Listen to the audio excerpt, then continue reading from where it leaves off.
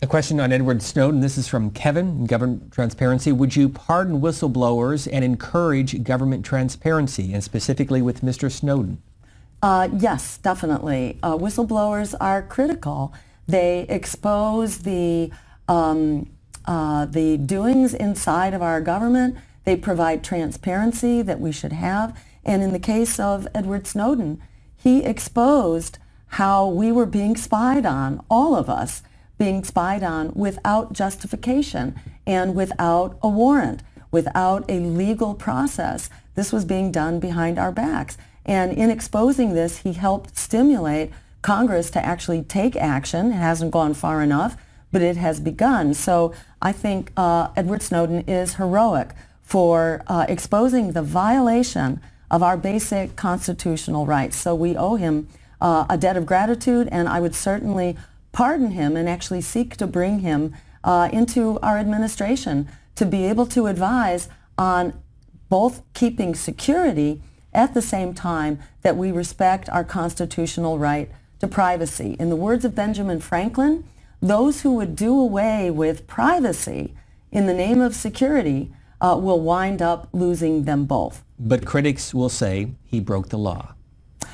He broke the law, but for a very specific purpose, which was to expose the violation of our very constitutional rights. And I know that when people go into service for government, they take a vow of loyalty. They take an oath of loyalty, especially in the security services. They take an oath of loyalty to protect and defend the Constitution of the United States.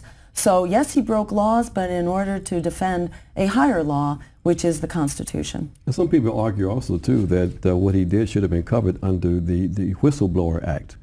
But yet instead, the Obama administration chose to throw the book at him.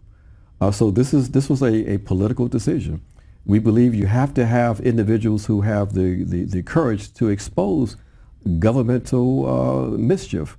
And that is exactly what Snowden did. But don't you worry that your view of government mischief may be very different from your view, and then you have these individuals who have been cleared as national security advisors have this information and they make the decision not following the law?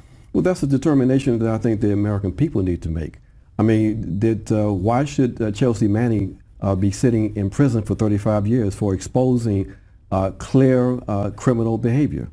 So if the state is allowed to determine who can expose information, then we have a real problem with democracy then.